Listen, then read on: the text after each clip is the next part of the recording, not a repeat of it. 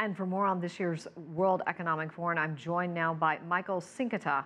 He's a business professor at Georgetown University, and he specializes in marketing and international business strategy. Thank you for joining us. You're welcome. I'm delighted to be here. A real boost for the European Union. The ECB pledging to buy 60 billion in euros every month. Tell us what this will mean for the 19 nations using the currency.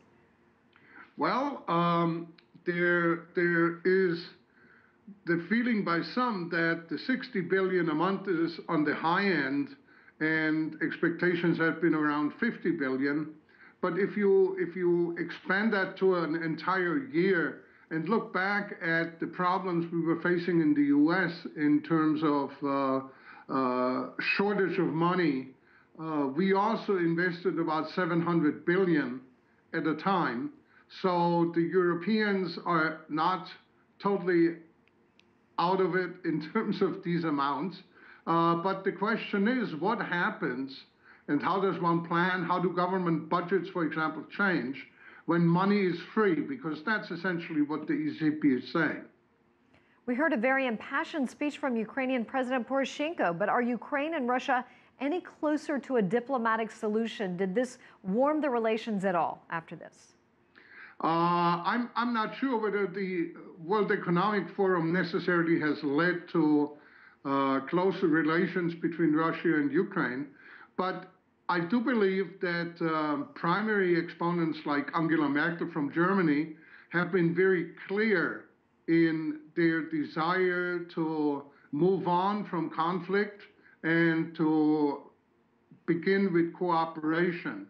And that clarity, together with lower oil prices, which of course do hurt President Putin and the country, perhaps make a good contribution to a more peaceful approach.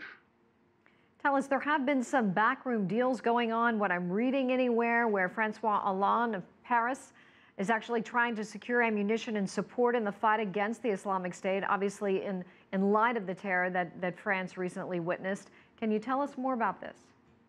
Well, I must say I was not part of the backroom discussions, much to my irritation, I should add. Yes.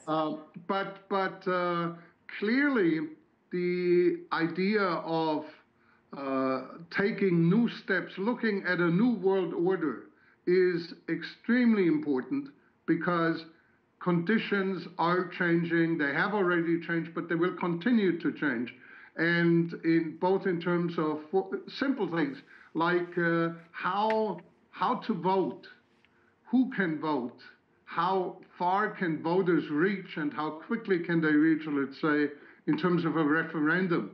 That's only a tiny proportion of how our context, how our approach will change.